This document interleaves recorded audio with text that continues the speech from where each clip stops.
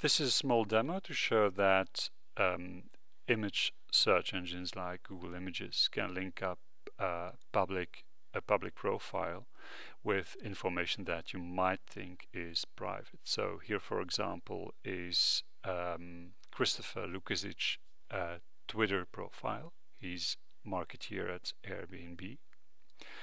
If I just take his avatar, save it to my disk, and then go back to Google Images, drag in the image, you'll see that I find the several places where Christopher has used his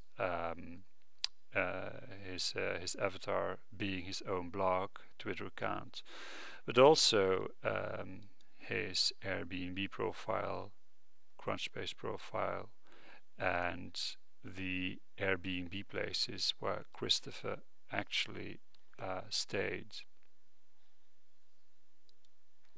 If we have a look at Christopher's Airbnb profile, you'll see that it's actually the image that does the trick. His name is obfuscated, and same goes for the review pages.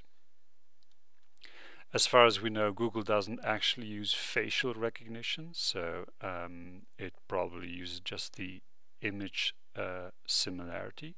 However, I've tried this with several just plain face or headshots without defining features such as this basketball, and I was able to link up Twitter, Flickr, public websites with Crunchbase, sorry, with Airbnb profiles where the name is obfuscated and where people probably don't want to be Googleable at.